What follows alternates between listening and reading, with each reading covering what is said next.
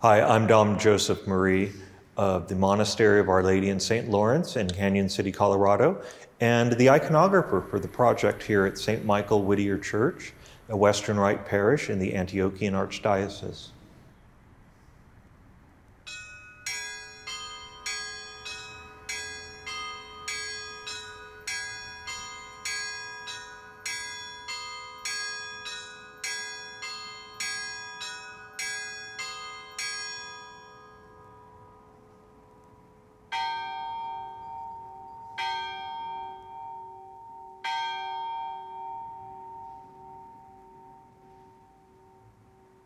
St. Michael's is one of the first purpose-built Western Rite Orthodox churches in the United States. And the project of the iconography began about 7 years ago. The model that we used is Sancta Maria Antiqua in Rome. The church itself was built in the early 700s and then buried in an earthquake in about 900, which was very convenient because it froze in time the iconography inside the church to give us a model of what a late antiquity Western Orthodox church looked like.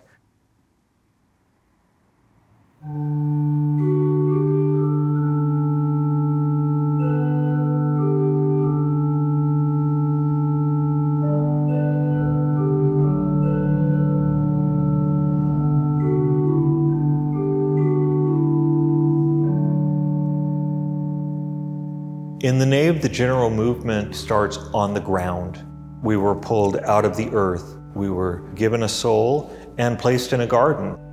As it moves up on the wall, we move into the period of the patriarchs, which is symbolized by the drapery around the church. It reminds us that this is a temporary tabernacle or a tent that we live in, and that we're always on the move. This frieze that runs all the way around the church represents our own handiwork, our own part of working in creation to be fruitful and multiply, to bring order to the chaos, to create, to make art, to make beautiful things. And so this represents the temple period during the scriptures. As we move beyond that, we move up into this large area which goes all the way around the church, which represents where we're at now. It's floral, it's decorative, but it's also bland and pale. It represents the beauty of creation, but in many ways it's been drained of its life. Along this panel is also the Stations of the Cross. In the Western traditions, the Stations of the Cross are very much a part of our piety, and a lot of the colors that we have used in the icons come directly from the Stations of the Cross. As we move up the wall, there's a large band that runs all the way around the church, which is the very first line from the Gospel of St. John. In the beginning was the Word, and the Word was with God, and the Word was God, and the Word was made flesh and dwelt among us. These words themselves are the beginning and the basis for the Incarnation, which is symbolized not only by the gold, which represents the divinity, and the Word, which is Christ, but the red bands on the top and the bottom to remind us that the divinity was clothed in flesh. And these words remind us that this is the beginning of our salvation. It also represents the separation between the earthly, here below, and the heavenly, which is represented above.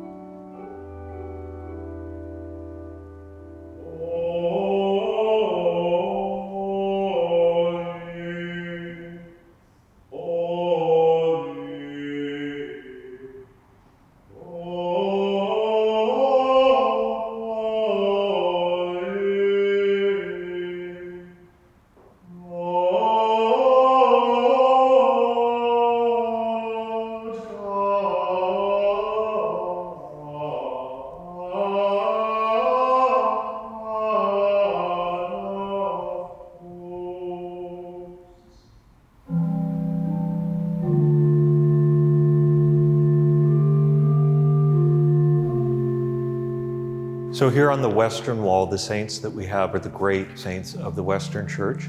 We have St. Ambrose, St. Augustine, St. Leo, St. Gregory, St. Benedict, and St. Lawrence. And they represent the orders of the church. We have the great fathers of the church and the bishops, represented by Ambrose and Augustine. We have the authority of St. Peter, represented by St. Leo and St. Gregory. And then we have the other orders of the church, St. Benedict, representing the monastics, and St. Lawrence, representing the order of deacons. St. Lawrence, of course, very important, deacon and martyr. It's St. Lawrence who, when confronted by the emperor to bring to the emperor the treasures of the church, brought the poor, the lame, and the halt, and said, "Behold, great king, these are the treasures of the church." On the eastern wall of the nave, we have some of the great Eastern Fathers. St. John Chrysostom, St. Basil, St. Gregory are the three great hierarchs of the Eastern Church. We have next St. Simeon, the new theologian. We have St. Maximus, again, another monastic, and St. Gregory Palamas. They all face towards the altar. Their hands are all in a movement directing our eyes towards the altar, towards the crucifixion, always towards Christ.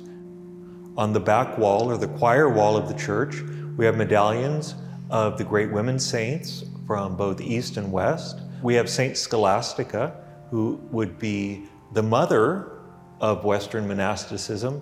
St. Cecilia, of course, is the patron saint of music.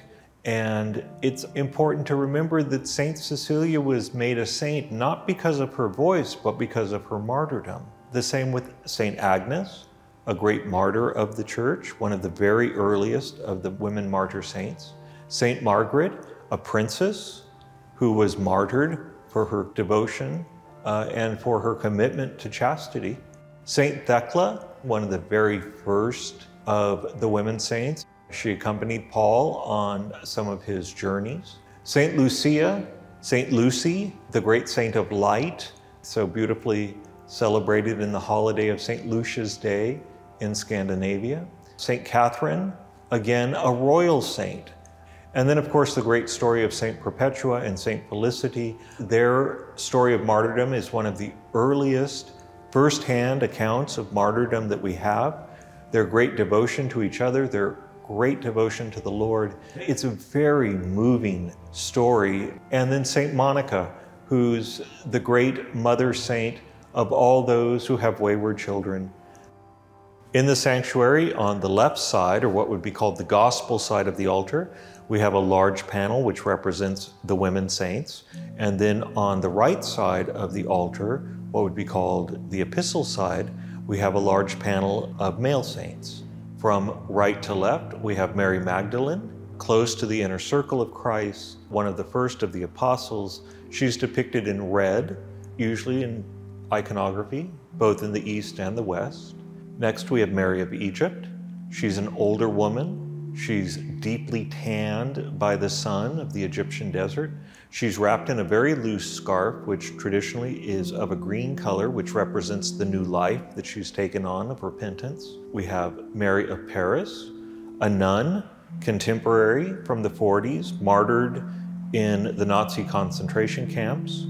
And she's the great representative of that link between the monastic life and the social life, her work with the poorest of the poor in the Russian immigrants in Paris during World War II. Next, we have Joanna of Chusa. She was the wife of one of the more important members of Pilate's household. So she's dressed as a typical Roman of the period, with the veil in her hair, the nice silk robes with the gold embroidery. Next, we have Tabitha, or Dorcas. She's mentioned by St. Paul in his letters. She is the patron saint of seamstresses and tailors and those that make clothes. And there's someone here at the parish who that's a very important part of their life, and so we wanted to make sure that we included her as representative. So on the epistle side of the altar, we have the male saints. First, from left to right, we have Saint Isidore of Spain, one of the great early fathers of the Western Church, followed by Saint Raphael, who is the patron and father of the Antiochian Archdiocese here in the United States. We have next to him Saint Moses the Black, again a representative of the monastic order, and he's a very popular saint among monastics for his great humility for the radical conversion of his life from a bandit and a murderer to a great monastic saint. Next to Moses the Black, we have John Maximovich, the famous saint of California, specifically in San Francisco, and again, a contemporary saint. Next to him, we have a representative figure who represents the great martyrs of China, thousands of Chinese martyrs over the centuries. He represents the anonymous saint, the saint from across the world whose name we will never know, but who intercedes for us close to the throne of heaven.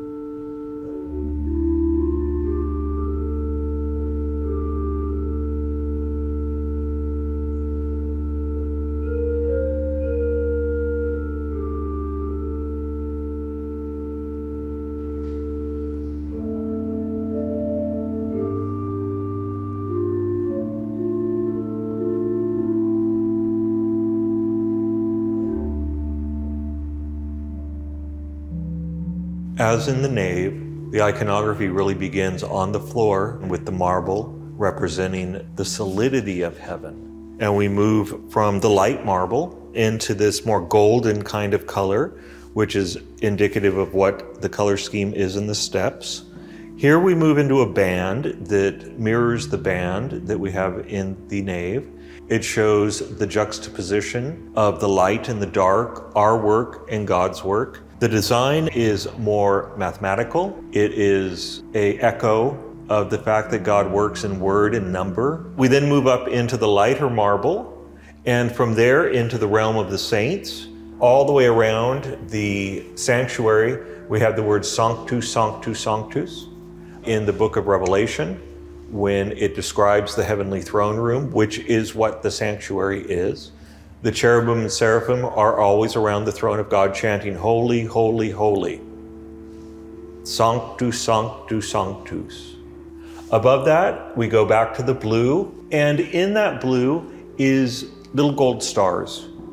That's part of the Western tradition. Most of us, when we think of blue ceilings, we think of blue ceilings with gold stars. It represents heaven. Here on the Marian choir, we have the icon of the Annunciation, where we have Mary and the greeting from the angel Gabriel, asking if she would be willing to participate in the incarnation of her Son, our Lord Jesus Christ. The archangel's head is placed slightly lower than the head of Our Lady. In her hands, she holds a book. The tradition is that she was reading from the book of Isaiah. Behold, a virgin shall give birth. And I hope that she has the look on her face of curiousness at what's going on, a sense of the import of what's happening, and that there's a certain sweetness to the face. I hope that in the face of the angel Gabriel, that you get this kind of anticipation. He's waiting for this one word that everything will rotate around.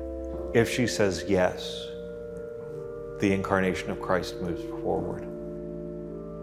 Mirroring the icon of the Annunciation is the icon of the Ascension. We have the representatives of the apostles gathered around. We have the Blessed Virgin. In the very center, we have Mary Magdalene kissing the rock, the place where Christ has ascended from. And in this rock, pious tradition has that you can see footprints.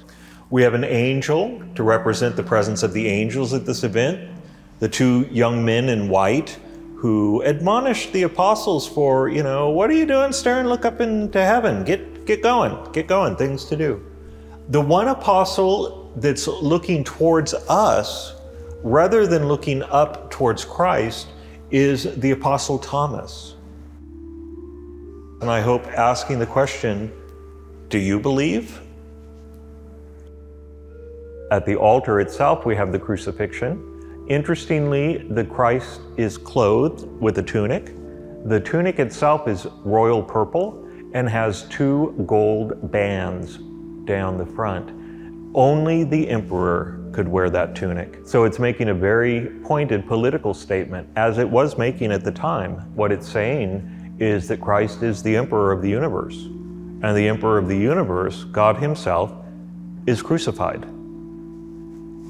The lettering above, Jesus of Nazareth, King of the Jews. Scripturally, that's brought for us in 3 of the Gospels, in Greek, Latin, and Hebrew, which were the 3 main languages of the time. And in conjunction with the sun and the moon, which are both showing their faces in shame because of our execution of the King of the universe. This brings about in composition the idea that this is a cosmic event. This is not just a man in first century Judea, but this literally is the King of the universe, and all of creation is participating in this event. On the left side, of course, is the Blessed Virgin Mary, who is looking in wonder and sadness and hope at her son. And on the right is St. John the Beloved, the evangelist, who is, again, looking with wonder on what's happening. And in his hand is the gospel, which he will come to write later. The cross itself is into the rock. The rock itself is traditionally above the grave of Adam, so that the blood from the crucifixion runs down into the earth as the blood calls from the earth and literally anoints the body of Adam in the earth. Again, it's a cosmic event. This reaches back to the beginning of time and forward into the end of time.